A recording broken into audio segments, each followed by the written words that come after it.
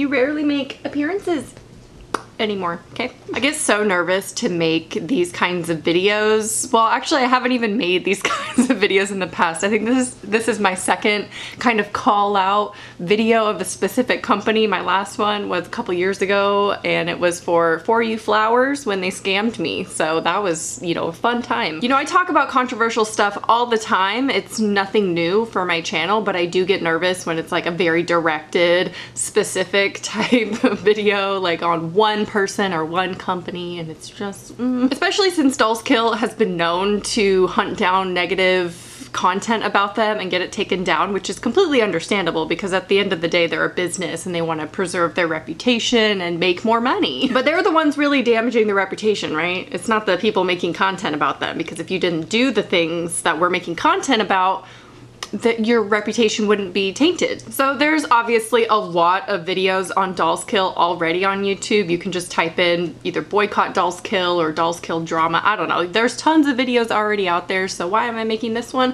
Well, I do want to go over and kind of recap some of their past behaviors and bad things that they've done in the past, but also I want to talk about their responses to the George Floyd protests and the Black Lives Matter movement, as well as their recent apologies on Instagram. The first thing that I obviously want to point out is that I personally don't shop at Dolls Kill for the major reason that they're considered fast fashion. I gave up fast fashion over 2 years ago completely, and Dolls Kill falls into that category. So that's the major reason why I personally don't shop there. If I did, I would not any longer because of their actions. But we've all known about these actions for quite a long time. I think it's just the recent stuff that has been done and said, and their weird apologies that are kind of waking more people up to the issues around Dolls Kill. Given that they're a fast fashion company, also I want to point out that there are plenty of reviews talking about how poor quality their clothing is, which is kind of absurd given the price point. They're kind of like mid-tier prices, but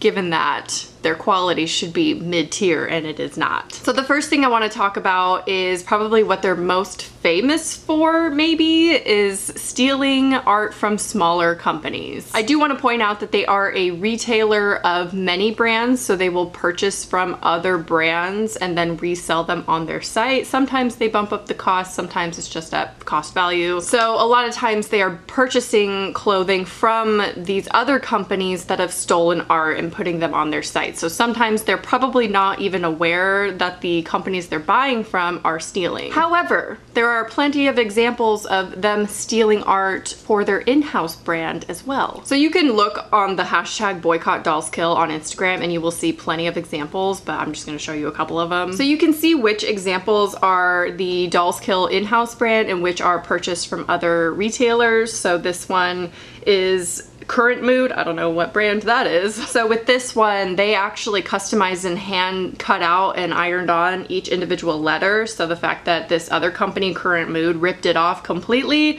is so obvious. And I do think it does come down to Dolls Kill needing to take responsibility when it comes to these kind of retailers that are ripping off smaller designs. This one is a famous example that you've probably seen before. This is actually stolen from a company called Sugar Pills. So the Sugar Pills retailer stole the design from this individual independent artist, and then Dolls Kill bought that product and sold it on their website. So Dolls Kill actually left a comment on this post and said, "We don't steal designs, we are a retailer." They kind of addressed the fact that this isn't actually a Dolls Kill design that they made in a warehouse. It's actually from another store that they purchased from. But I do have an example of when they stole from a smaller artist or someone who has made this costume previously and used it for their in-house design. So this one is quite obvious that they ripped it off because this person has been making this costume since 2012, and 2 years ago the owner of Dolls Kill messaged them on Etsy asking if they could rush a Max costume out for her Halloween. And then 2 years later the company is ripping off the design. I don't know why companies are so blatant with some of their copying sometimes, because I know this isn't the only instance or example of companies doing this, where someone from the company will reach out or order something, and then once they have it a couple years later or months later, it's reproduced and sold on their website. So obviously that information has been around. You've probably seen those examples before, so I don't really need to get into further examples. There's so many out there if you just look at the hashtags or even Google it. And I'm not sure if there's more recent examples, because these are all pretty old and well known, so I'm not sure if there's like more examples from recent years of them stealing or buying from retailers that are stealing. So next I want to talk about some of the questionable items that they've sold on their website, starting with this one, which is a shirt that says "Dead Girls Can't Say No," which is basically promoting rape culture. This shirt is also made by Sugar Pills, which is the company I mentioned before who stole art from a smaller artist. And I'm not sure the order of things of when they purchased the stolen art or when they decided to buy this, but clearly this company is a little bit problematic in itself, and why Dolls Kill continues to purchase from them, I'm not sure. Again, this is kind of an old example, but still proves that they have questionable taste as far as what items they're willing to sell. So now we're gonna get into the racist and cultural appropriating clothing items that they have decided to sell in the past, including a shirt that says "Goth is White" and a Native American headdress. So they did recently address both of these things, which is why I bring them up specifically, these two specific examples, because they addressed it recently, and I'm gonna talk about that apology. But first, the "Goth is White" shirt is actually made by a company called WIA, and they released a statement that Dolls Kill then shared on the stories, on Instagram stories. "Goth is White" was supposed to suggest that goth is a lifestyle and it doesn't limit to black dress code. Asserting it is white on a black shirt was intended to create an ironic contrast between the meaning we had in mind and the color of the shirt. Note, the terms white and black only recall dress fabric colors and are in no way connected to skin color.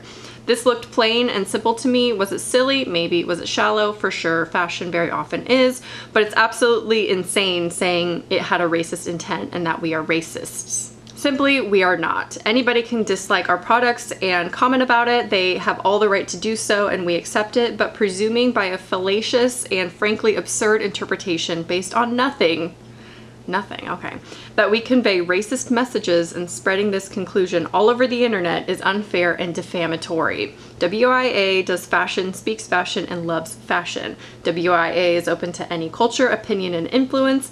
This is what we are. Whoever wants to describe us either way, especially as racist, simply doesn't know us or is a hater. Peace. I have so many issues with this statement. They're saying, basically implying that fashion, they do fashion, speak fashion, and love fashion. So therefore fashion has nothing to do with diversity, skin color, anything like that, which is completely false. And I feel like they're shrugging off all responsibility to "you just don't understand us," which is not how you make an apology or a statement. This isn't even an apology, it's just a statement regarding their shirt. It's yet another company stating, well, you didn't interpret our message properly, so you're just a hater, instead of taking responsibility that maybe the shirt was a little tone deaf. Next problematic thing that they sold in, I think, 2014 was a Native American headdress as part of their Halloween costume category on their website. So then this is their statement from 2014 when someone reached out to them saying that the headdress is cultural appropriation. "Hey doll, the last thing Dolls Kill would be represent is racist. We love and value individuality and originality. Our company was created to represent dolls of all flavors." Excuse me, guys. Sorry, my cats. "All flavors, colors, ideals, etc. We're here for the misfits, mislegits, and everything in between. I'm sorry if that costume offended you, but to call us racist is pretty ridiculous. We're brassy, sassy, stick it up your assy kind of company. Thank you. Not for the easily offended norm culture. Clearly. So take a chill pill and get your panties out of a bunch, because it ain't that serious, cutie." That's not acknowledging anything. That's basically saying to fuck off, right, with your racist accusations. So that sounds very different to me from their statement that they released just, I think, a couple days ago, at least for when I'm filming this, regarding the "Goth is White" shirt and the Native American headdress. So let's take a look at that statement. I want to quickly address some of the comments I'm seeing here on the statement. The first issue I want to talk about is the "Goth is White" t-shirt. which we sold by the European brand WIA. This shirt said on the front, "Goth is white." According to the brand, their intent was to say that goths can wear any color and not just black. That's not how it was interpreted by the Dolls Kill community, and we removed the product. After that experience, we put more controls in place to look at everything we sell with a critical eye. The other issue I'd like to talk about is a Native American headdress, which we sold in 2014. This was a part of a much larger Halloween assortment. It was culturally insensitive and inappropriate to sell. At the time, which is now more than 6 years ago, a customer service rep answered some complaints, and one of them was answered pretty immaturely, and it was pretty embarrassing. Looking at that now, we've grown so much. We probably had a handful of customer service reps back then, and we made a mistake. We're sorry, we're learning, we're listening, and we're ready to be more transparent with you guys. Okay. Now, I personally am not a huge fan about how she apologized for it. She didn't really say much, I think. I'm glad that she at least addressed it. Oh, by the way, that is the founder of Dolls Kill. I just think that it didn't feel super genuine, her apology. And maybe it was, and she just is a little bit more non-emotional of a person. I don't know. I don't want to, judge her as a person. But the whole thing kind of was like, okay, I guess you addressed it. Especially with the okay at the end. It just kind of felt like she was glad that it was over with now. Now they've addressed that separately from their main apology, which we'll get to, which is kind of a long one. It's like 5 minutes long, which we'll talk about it. So they separately addressed the culturally insensitive items that they have sold in the past and have yet to address the stolen artwork. So we'll see if that comes about, because they did say that they want to be more transparent. They've yet to do so when I'm filming this video. Who's to say if they won't in the future? I don't know. Now let's address the lack of diversity amongst their models on their website. Now I believe that they have gotten better. I think it was a bigger issue a couple years ago, because if you look at their website now, they do have POC models and plus size representation on there. However, I do want to address something that was in Sleepy Flower's video, which I highly recommend. Her video is great. It kind of dissects a couple other companies in addition to Dolls Kill on whether or not they are racist. So I'll link the video down below. Go watch it. So we talked about the tone deaf goth is white shirt, and it kind of implying that you have to be white to be goth, which is an absurd idea, but also a big issue in the goth community. So they did defend it. They deleted the item. However, why is it then when you go to the goth section, which is under Mercy Doll, they have like different dolls. If you go to the Mercy Doll, which is kind of their more goth section, there are only white models. Maybe it's a coincidence and it's not intentional. Maybe these items are older. I don't know, but I think it's a bad look, especially when they've sold something in the past that literally said goth is white. Maybe the intentions were misinterpreted from that brand, but they saw that item at some point and said, we want to sell that. So how Dolls Kill interpreted it, we don't really know. But by not including POC models in your goth section, it's not even labeled goth, so maybe it's a stretch. You tell me if this is reaching, I don't know. Are they then not further perpetuating this idea that in order to be goth, you have to be super pale? Now they might be more inclusive than before, but that doesn't necessarily extend to their employees. Now this is all alleged because it's all based on other statements about this, but there are reviews from past employees on Glassdoor. This person said this was posted in 2017. Horrific, ignorant management that doesn't care to learn anything from employees with experience. Croinism, I don't know what that is, to be honest.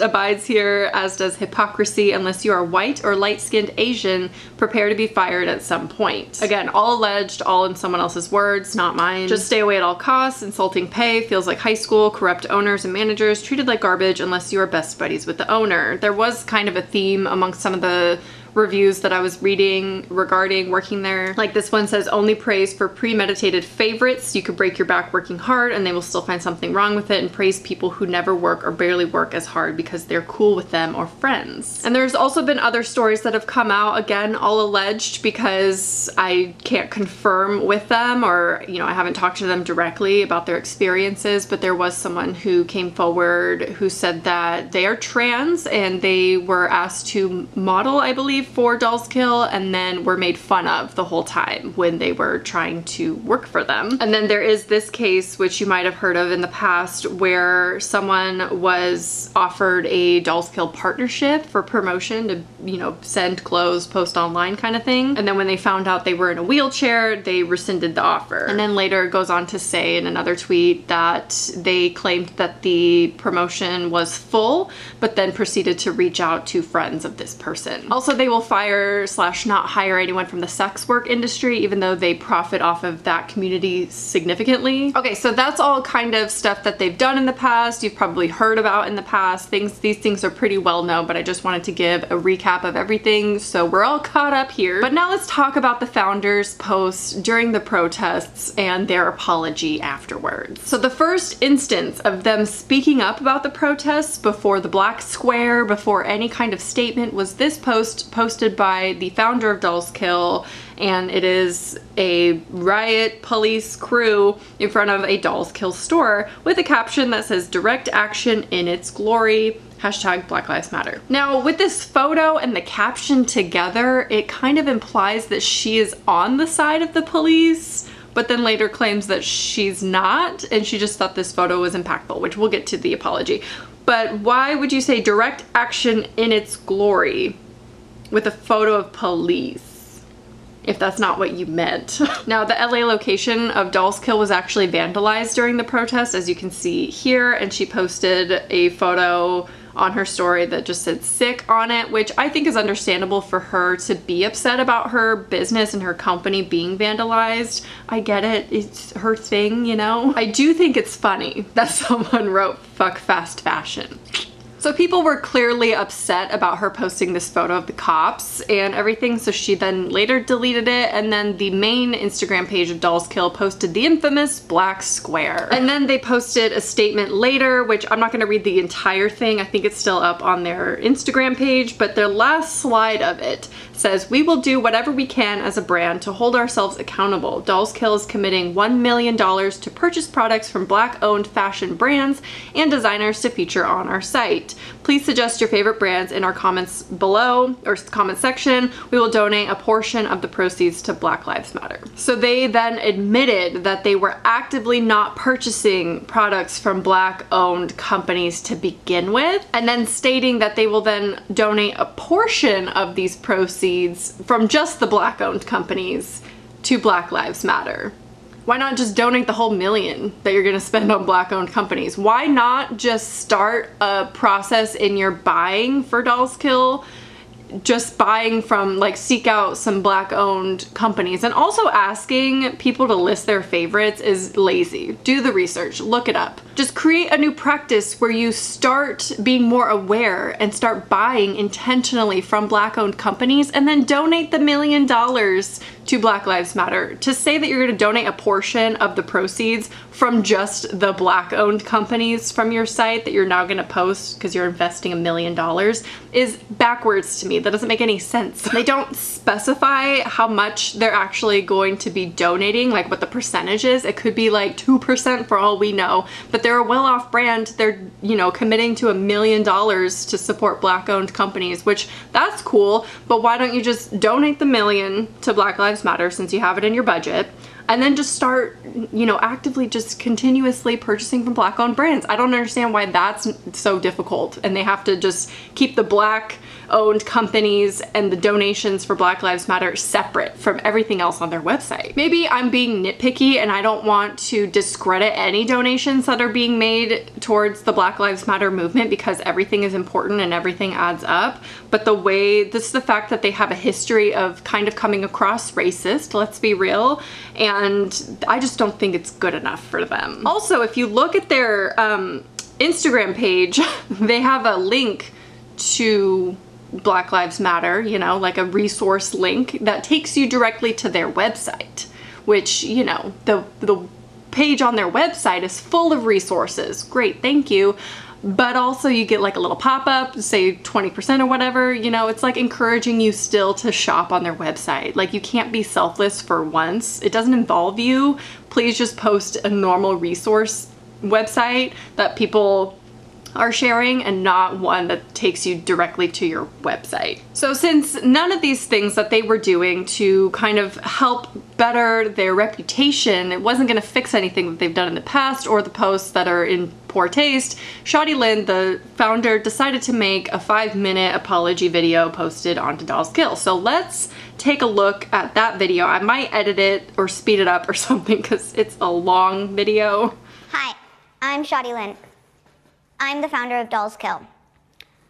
I started Dolls Kill to create a place where the misfits, the underserved, the crazy ones, the ones that don't dress like everybody else and look like everybody else and act like everybody else, could come together and celebrate diversity.